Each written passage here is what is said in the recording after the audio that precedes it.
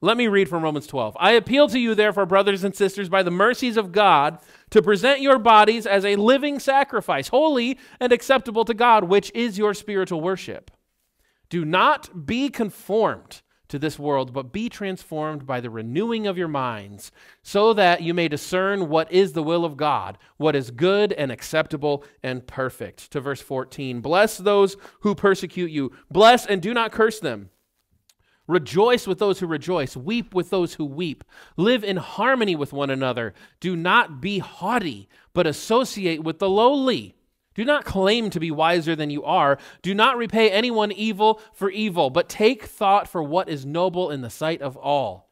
If it is possible, so far as it depends on you, live peaceably with all.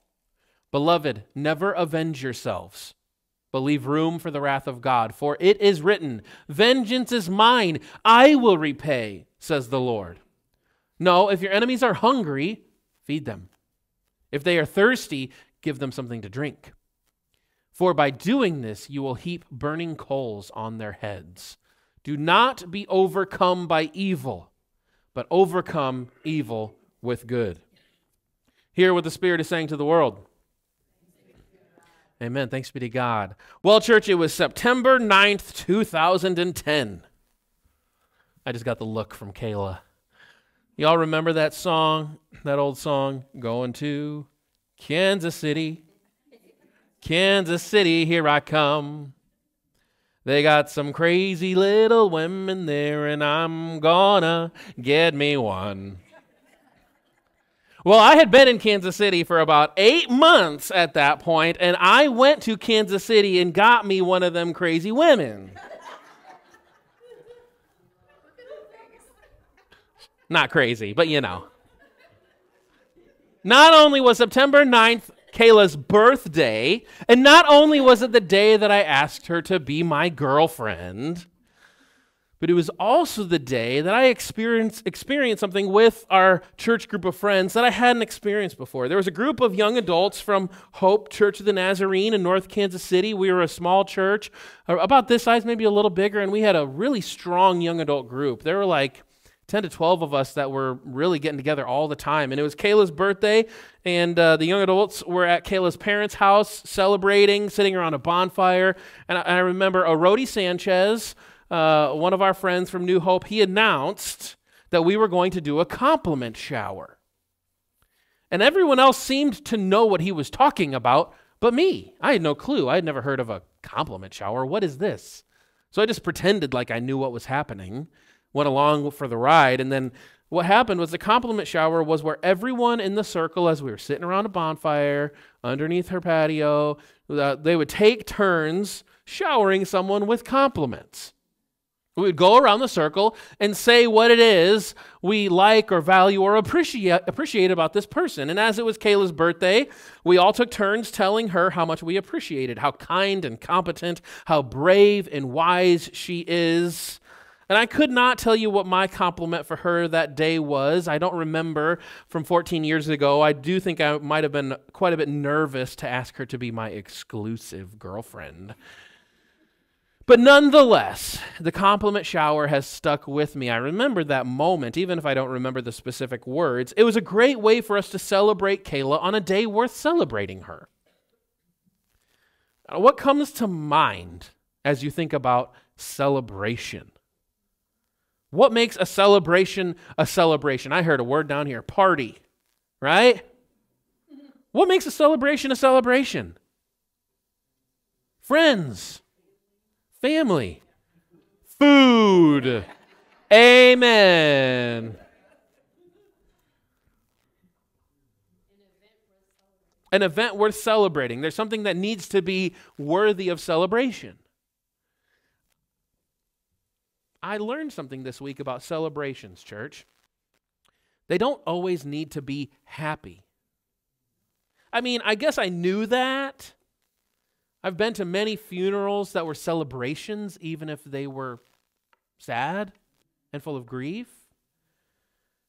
But I didn't know that the word celebration wasn't just about feel-good and happy occasions. When we hear the word celebration, we think of parties and streamers. But as I was studying for this sermon, I looked up the word and its origin. And do you know what celebrate means in its origin? It means assemble to honor. It is an assembly that has gathered to honor someone or something. That's what a celebration is. So we showered Kayla with compliments. We were celebrating her as that gathering was for the purpose of honoring her. But the word celebrate is actually a church word. You know how holiday, we talk about the holidays, that's a church word from holy days. Celebrate is a church word. It is a word that was originally utilized by the church to describe what happens in worship. Celebration was a descriptor for worship. In fact, in traditional Roman Catholic worship, do you know what the priest is called? A celebrant. Joe Sancamino was right on that one. He was ready for that. That's right. So was Desiree. That's right. He is the celebrant. The priest is the one who celebrates as he offers the Mass. As he consecrates the Eucharist, the host, he is the celebrant gathering to honor Christ. And I like that language. The one who honors Christ is a celebrant, is one who celebrates. Now today we continue our series on restoration. We're picking up where we left off last week. Remember last week we recognized that Jesus is our high priest. We looked, if you remember, at Yom Kippur, the Jewish Day of Atonement, and how Jesus' death, resurrection, and ascension resemble the sacrifices for sins of Yom Kippur, of the Day of Ascension, of Atonement. And like the high priests before him, Jesus offered a sacrifice that would cleanse and separate people from their sin, like the rams that were sacrificed on Yom Kippur. But unlike the high priest, however, Jesus not only offered those sacrifices, but remember, he became that sacrifice. He sacrificed himself so that we might be cleansed and separated from sin. Now, I don't know about you, church, but that's some good news. The high priest would enter the Holy of Holies, the place where heaven met earth, in order to mediate between God and humanity and to make intercession on behalf of the people. Jesus, our high priest, entered not the Holy of Holies, but the holiest of holies, heaven itself in his ascension, in order to be our perpetual mediator and to make intercession for us not once a year, but perpetually, for eternity. And I don't know about you, church, but the thought that Jesus is interceding on my behalf for eternity, I mean, that's some good news. So today's message then is a response to what we talked about last week. Don't miss a week. You might get left out, okay? What does it mean for you and for me, for us, that we have Jesus as our high priest? How do we live in response to this? How does this impact our daily lives? Well, that's what we're here to discuss today.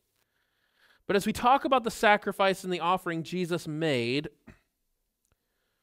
more often than not, in theological traditions like ours, we talk about what Jesus did as a substitute. Right? Have you ever heard that language of Jesus is our substitute? That he paid the penalty for sin that we could not. Well, I want to say, on the one hand, you better believe it. Absolutely. Jesus did accomplish that which we could not. We could not make sacrifice for sin in the way that Jesus could. On the other hand, however, when we look at what Jesus did, it might maybe be helpful to see his work as an invitation, not just as a substitute. Because I read from Romans 12 this morning that our spiritual act of worship is what? Can you remember Romans chapter 12, what I read a few minutes ago? What is our spiritual act of worship? To offer our bodies as a living sacrifice, holy and acceptable to God. So let me ask you, if Jesus was our substitute in his sacrifice, why does Paul say that we need to live sacrificially? To offer ourselves as a living sacrifice, holy and acceptable to God. You see, Jesus wasn't a substitute in a way that means that we don't live in the ways that he did. Jesus wasn't a sacrificial substitute for us in a way that said that we don't also have to live sacrificially ourselves. His sacrifice does not absolve us from living sacrificially like him.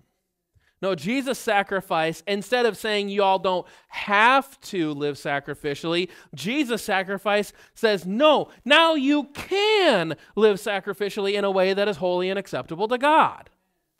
So Jesus sacrifices himself not so that we don't have to, but good night, wouldn't that be fun? Isn't that what we want? Well, Jesus did the thing, so I'm off the hook. Well, Jesus sacrifices himself in order that we too might live lives of sacrifice like him. He gave himself not so that we wouldn't have to, but in order that we can. And this, St. Paul says, is our spiritual act of worship, to live our lives in the way that Christ did. Not preferring yourself, but preferring others. I'm going to really briefly, if you'll let me, I'm going to go through what we read in Romans 12. I want you to hear what Paul's saying here. When we're persecuted, what is the response? Well, apparently, the Christian response to persecution is not to respond with condemnation, but with blessing. I feel like sometimes we have a persecution complex. And our response to the persecution is to cry injustice and to want to condemn and tell everyone how wrong they are. Paul says, when people persecute you, bless them. Sacrifice. When others are rejoicing, what is our response? It is not to look at them and say, wow, I wish my life was that good. What do they have that I don't? Why doesn't anything good like that ever happen to me? No, when others rejoice, what do? Rejoice with them. And believe it or not, rejoicing with others is a form of sacrifice. Celebrating what's happening in their life, it's not about me. When others weep, we do not say, well, it's really not that bad. Suck it up, buttercup. Pull yourself up by your bootstraps. No, we weep with them. I don't know about you, but sometimes I'd rather not be put out by the troubles that other people are facing. That takes my emotional energy. That takes my time. That takes my life. No, weeping with others is sacrificial. Keep going through what Paul wrote in Romans 12, church. It's all sacrificial living. Live in harmony with one another. Sacrifice. Do not be vain, but associate with the lowly. Associate with the lowly. Sacrifice. Do not claim to be wiser than you are. Do not repay anyone evil for evil. Sacrifice. Never avenge yourselves. Do you know how hard this one is, church? We have a keen sense of injustice. I don't know about you, but I want to avenge myself. Never avenge yourselves. But what if you lost that argument with your wife and you just remembered a really good point? Oh, I should have said that. Let's go back. No. Never avenge yourselves. Sacrifice. If people are your enemies, feed them. If they're thirsty, quench them. I mean, come on, church. According to the New Testament, we are not absolved from the responsibility of living sacrificially. It is our spiritual act of worship. But here's the thing, and I want to make the case today that this sacrificial living, this spiritual act of worship, is actually a form of celebration. Because remember what the word celebrate means. It comes from this Latin word celebrare. The origin of the word is what? To assemble, to honor. So yes, to celebrate someone is to shower your future wife with compliments on her birthday around a bonfire. Yes, to celebrate is to gather with a family that's mourning the loss of their beloved in honor of them. But celebration is at its most fundamental base meaning, it is offering honor to someone or something. What did we sing just a little bit ago? All the glory and the honor to the Son. And when we live sacrificially in the manner of Christ, what is more honoring to the Father than that? Worship is a celebration. Worship is gathering to honor God. And living sacrificially is how we live lives of worship. Not just in this place, church, but when we leave these walls and go to work and go to school and meet with our family. Worship is a celebration. I heard a really interesting analysis of couples recently. A sociologist did an analysis of couples and their posts on social media. It was really fascinating. The sociologist analyzed married couples who posted lots of lovey-dovey pictures on social media and those who didn't. Do you know what their findings were? Couples who post lots and lots and lots of lovey-dovey, feel-good, mushy-gushy posts on Facebook, statistically, are more likely to be less happy in their marriage. Isn't that something? It's like they have to prove to the world in order to convince themselves that they're happy in their marriage. Now, I'm not saying you shouldn't post fun and happy things about your spouse, church. That doesn't mean that people who never post are always happy.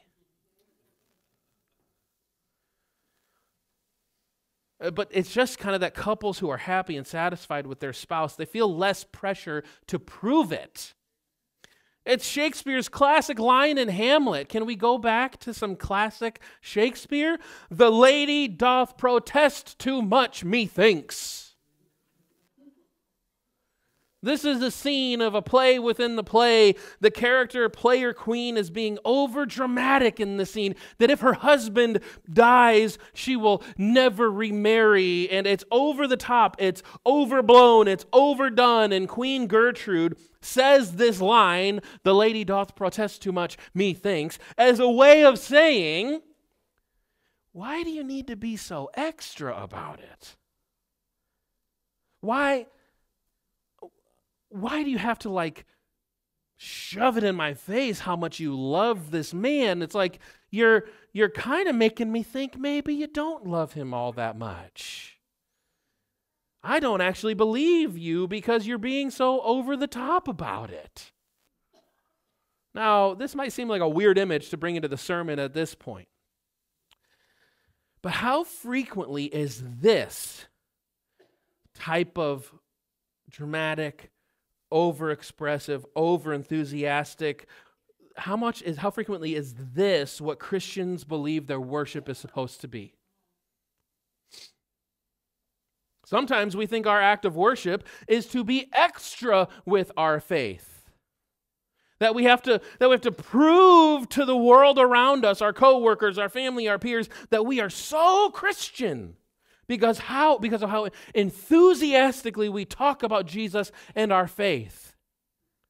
Now, when I was in Uganda, it was unbelievably obvious which bus drivers were Christian and which bus drivers were Muslim. I don't know about other parts of the world, but if you've been to East Africa or I see Elizabeth nodding maybe from West Africa as well, these buses had these decals on every visible surface area of the vehicle. And they were proclaiming to the world around them, we are a Muslim bus. Or That's one Christian bus driver right there. I mean, it was just over the top, exuberant. Now, maybe in that culture, it kind of makes sense. I'm not criticizing the way that another culture operates, but for this American in a foreign land, it felt a little bit extra. As if having that decal splattered all over the entirety of your vehicle is what makes you a Christian. Now, hear me out, church. We absolutely ought to be talking about our faith. We should be highlighting the moments where God's resurrection power breaks through. Don't hear me saying we ought not to be talking about our faith. And if you have a bumper sticker on your car, thanks be to God. Let the world know you're Christian.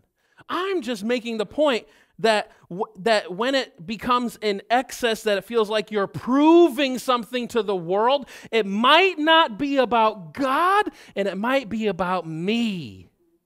Look how Christian I am. Look how good I am. It's maybe more of a form of self-soothing.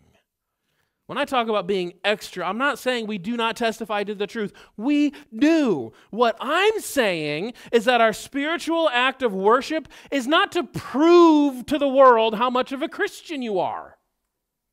Micah 6:8, what does the Lord require of you?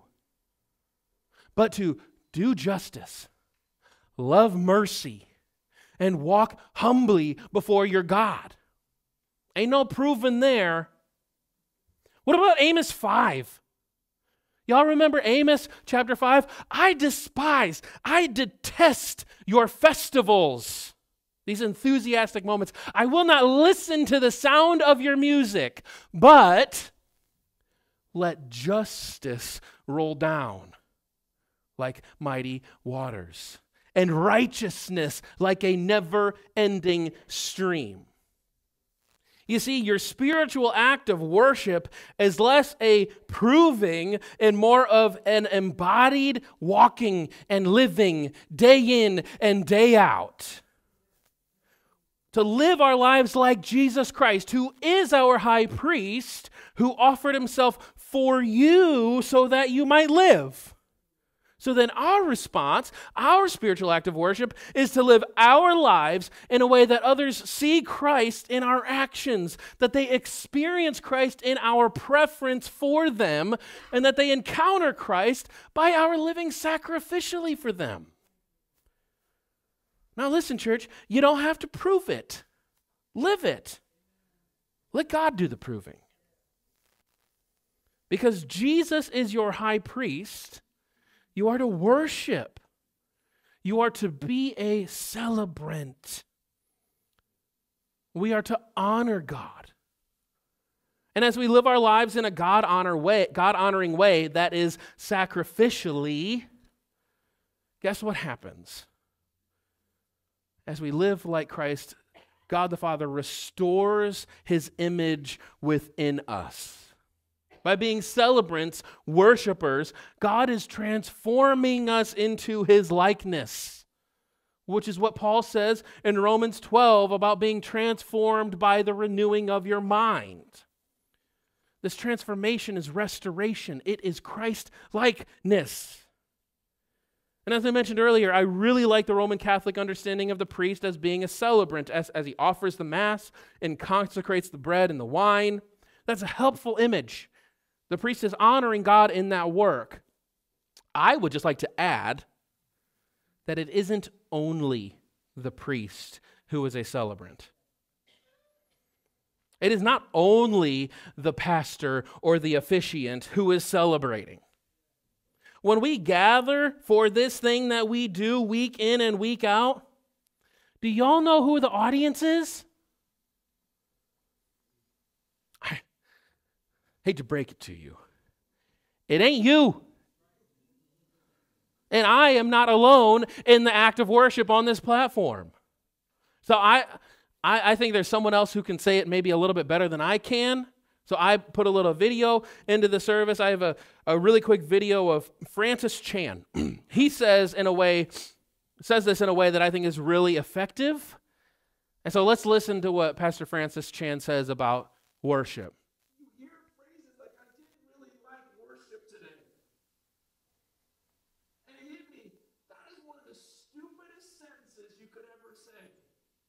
I didn't really like the worship. Think about that. Did it ever occur to you that we weren't worshiping you? Like, did it ever occur to you that we don't really care? That in your own mind, that you think, man, what is worship? And that God, isn't He the one we're trying to please? Church, this is not a stage. Y'all are not an audience. This is not a performance. These aren't worship leaders. These are lead worshipers whose role it is to bring us all together into praise of our God. We collectively, together, in our worship, are celebrants. We offer praise to God together. You do not watch the band or the pastor worship. If you think your job is to watch other people worship, you're missing it. And you're missing out. You join with us in mutual praise of God. Now, I don't want to step on anybody's toes, but if perhaps we say, I didn't like worship today, maybe that's less a testimony about how proficient and excellent and professional things were on the platform, and maybe it's a reflection of who we brought to worship today. I didn't like worship today. Maybe I didn't like worship today because I thought my job was to sit and be entertained. What if, when you say, I didn't really like worship today, what we're actually saying is, I didn't bring my whole self there today. I didn't actually want to offer myself as a living sacrifice with my sisters and brothers in Christ today.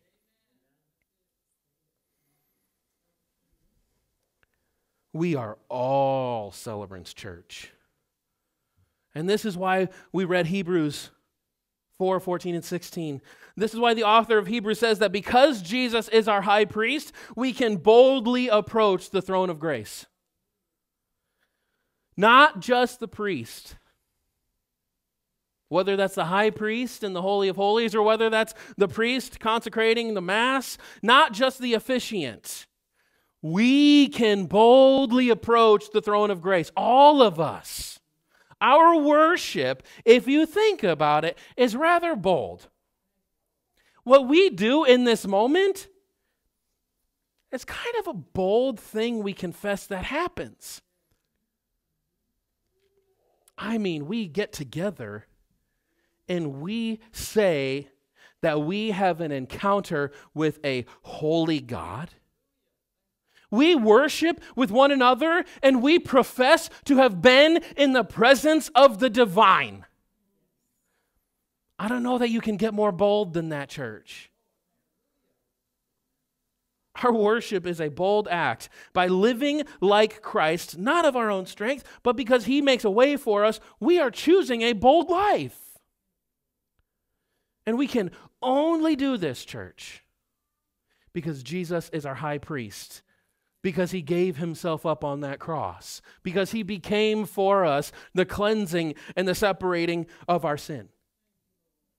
As Hebrews says, since Jesus is our high priest, let us approach the throne of grace with boldness so that we may receive mercy and find grace. Catch this last part. To help in time of need. You catch that? We approach the throne of grace in boldness in order that we might be helpers. The writer of Hebrews says we aren't the recipients necessarily, we are the administrators. Sacrificial living. Church, in worship, we approach the throne of grace. In worship, we enter into God's presence. We are celebrants. May we do so boldly. with confidence that the one who said he would meet us here truly meets us here.